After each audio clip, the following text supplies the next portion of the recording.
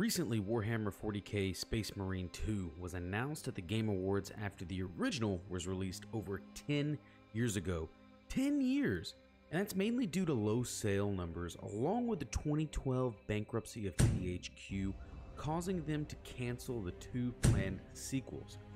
But, like fine wine, Space Marine only got better with time and has seemed to garner much more favorable attention over the years.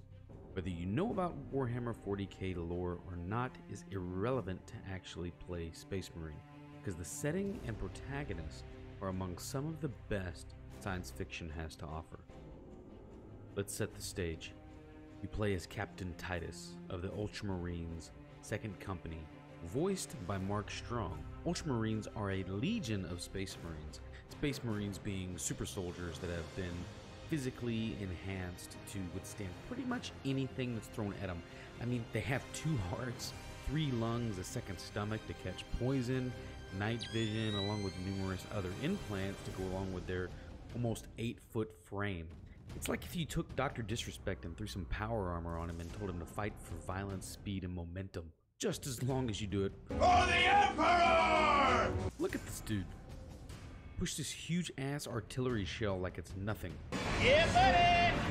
Hey, baby! So you're sent to save a forge world being taken over by orks, and as we later discover, the intervention of a warband of Chaos Space Marines called the Chosen of Nemeroth. Basically, it's blue guy good, everyone else bad. Kill everyone else, but do it for the Emperor! But don't have too much fun or your buddy Leandros will get upset that you aren't letting the Codex run your life. The Codex Astartes does not support this action. Try to keep up.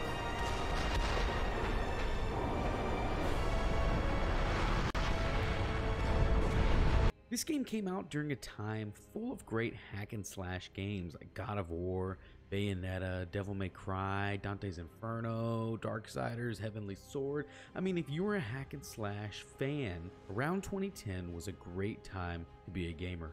And although this game is a very short game, coming in usually around 5 to 8 hours depending on the difficulty, it is a quality experience with great writing, awesome weapons from chain swords and bolter pistols to basically Thor's hammer. Bring me Thanos!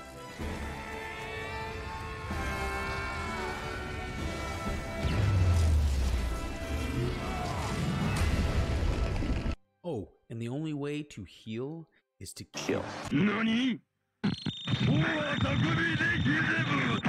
On top of all the killing and badassery, you have a story that draws you in upon each chapter as you go further down the rabbit hole of chaos and Captain Titus's connection to it.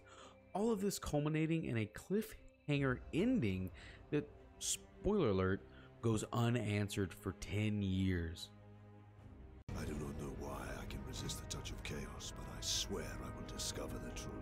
We will discover many truths, Space Marine. Well, kind of. See, you can look at the Warhammer wiki for Titus and see his fate, but it doesn't bring us any closer to answers about the ties to chaos, nor does it satisfy our 10-year itch for more. But with the Space Marine 2 trailer already showing gameplay, there is hope that soon, in the not-so-distant future, we'll have a release date for the long-awaited sequel. Until then, load in some mods, send your enemies back to hell, and again, just make sure you do it for the Emperor!